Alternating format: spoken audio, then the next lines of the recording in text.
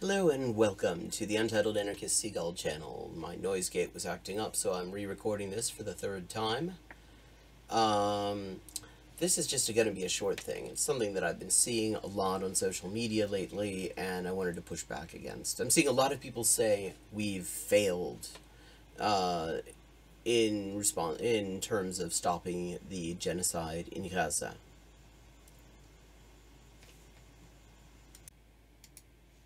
But here's the thing. The past tense in that is kind of a problem because the genocide's still going on. Yeah, we haven't stopped it. What we've done has not worked. But we can still, that doesn't mean we can just give up. The trouble with talking about we have failed, that sort of despair, is that it opens the door to inaction. It doesn't really transition into into more effective action. It just sort of transitions into not doing anything.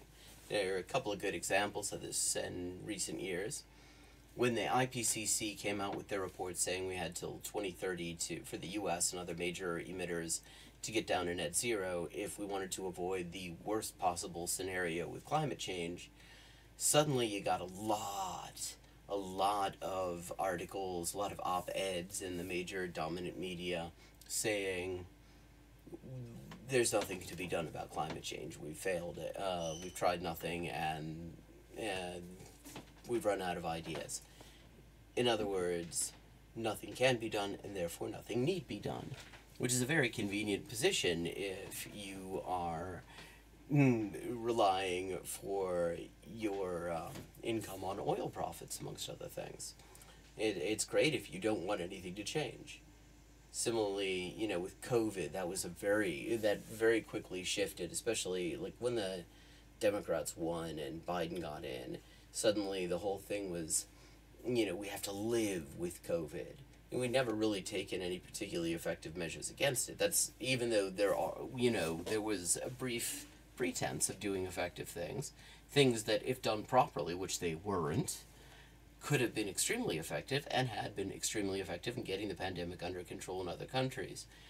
But the justification for not doing anything, for just getting rid of every single mechanism that was in place that could have done something to stop this thing, which could still happen, was that we just have to learn to live with it, or die from it, or have our lives fucked up by it completely, as the case may be. But what we really just absolutely must not do is anything that might stop it.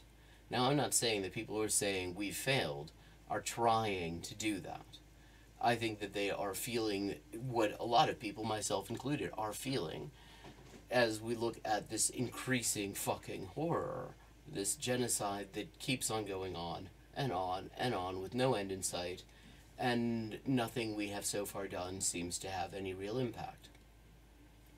I would push back on the framing, though, because we have failed again, sort of as transitional to inaction.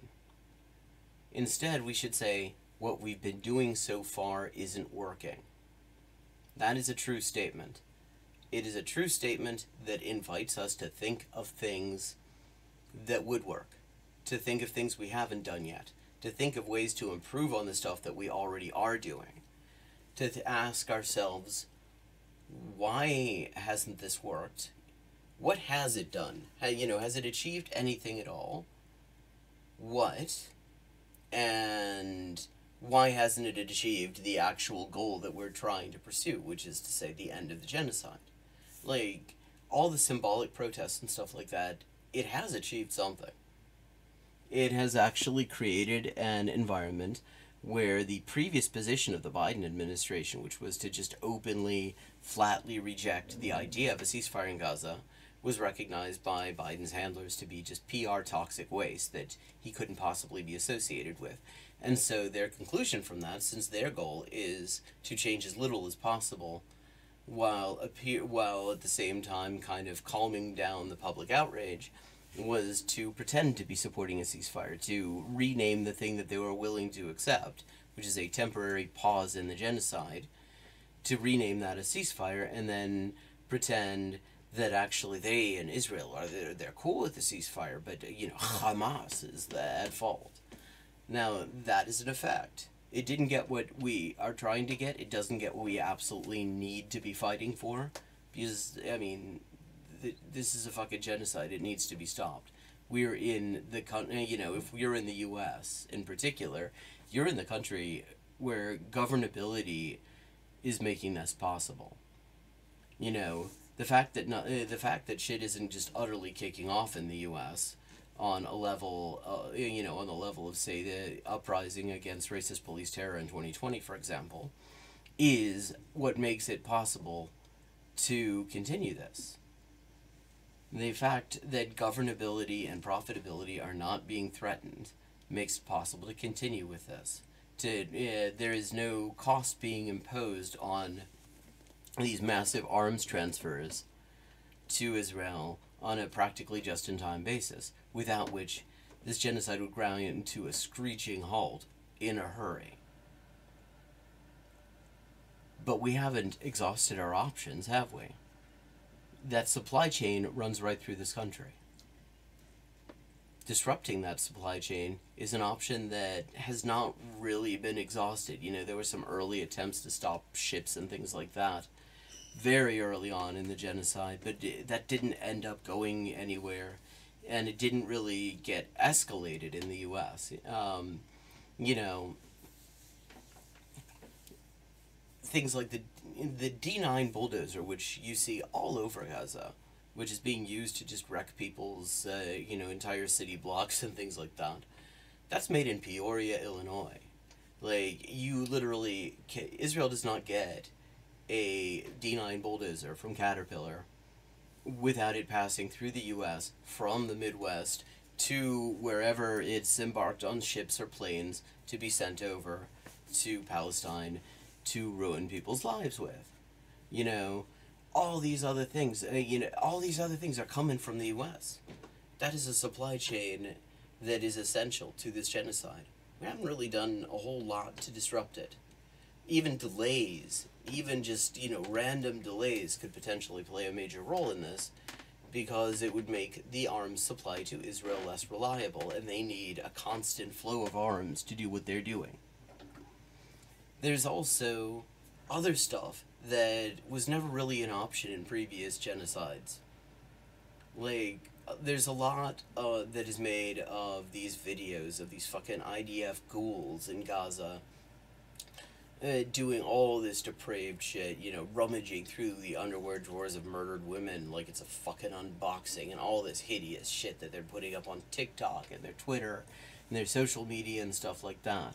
And people talk about just how depraved that is and how it just shows what a genocidal campaign this is, and they're quite right to do that.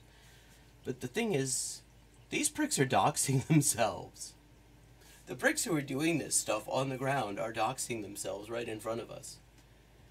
These channels on which they are posting this shit are not one way. They are giving us their names.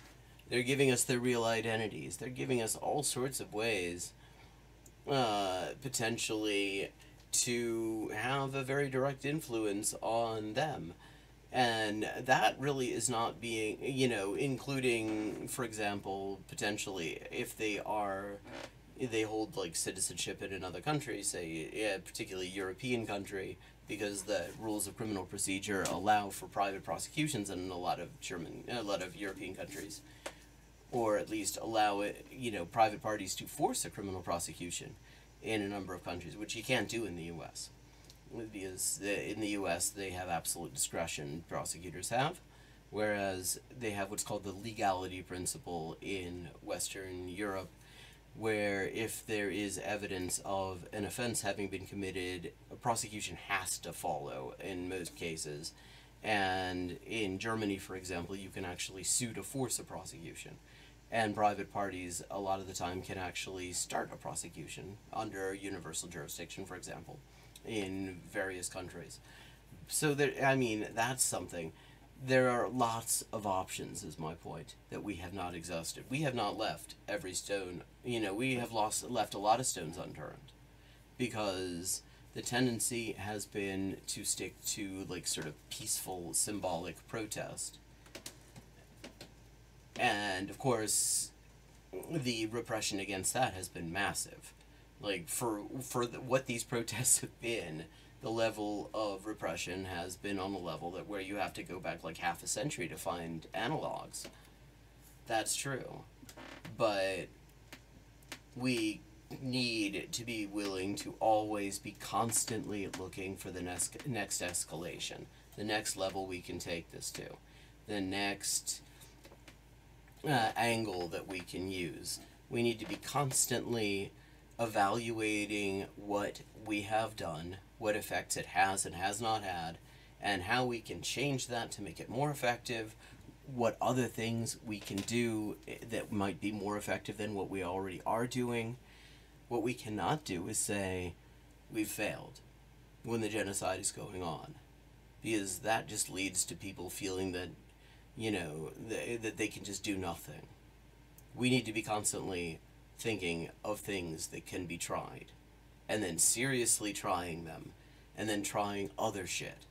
And we need to be applying that to everything. We're dealing with all sorts of just like historical level, survival level threats presented by capitalism. Like Gaza is one of them. After all, if fucking the U.S. ruling class get away with that there, they will probably find other times when it might be useful for them to just exterminate an entire small area of people who are inconveniencing them in some way. And the attitude in terms of tactics should always be not we failed, but that last thing we did isn't it. We need to think of new stuff. So that's all. I will be back on the last JabroniCon tomorrow, Friday, at 11:30 p.m. U.S. Eastern Time. See who's on their bullshit this week. But I wanted to talk about this because I wanted to just push back against this feeling of despair that I think is setting in amongst a lot of people and directed in what I think is a more productive angle, in a more productive direction. So that's it for me. Hope you've been having as good a week as you can have under these fucked up circumstances, and I look forward to seeing you on Friday.